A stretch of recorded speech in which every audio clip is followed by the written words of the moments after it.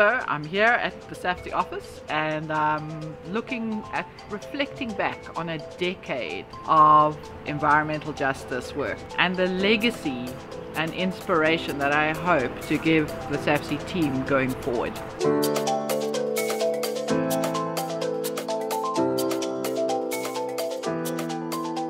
There was an Afrikaans dominee talking to a Catholic nun. The subject of their discussion was their time in a Buddhist retreat.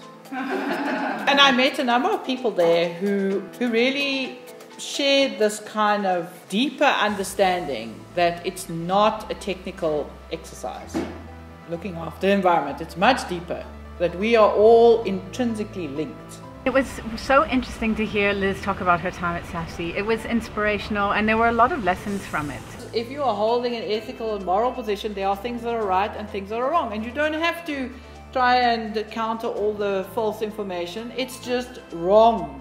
She really does know how to cut through the nonsense and really focus the mind and inspire people to take action. Younger people need to step up now and take their places and not do exactly the same thing, but use that energy. You have shown really remarkable insight.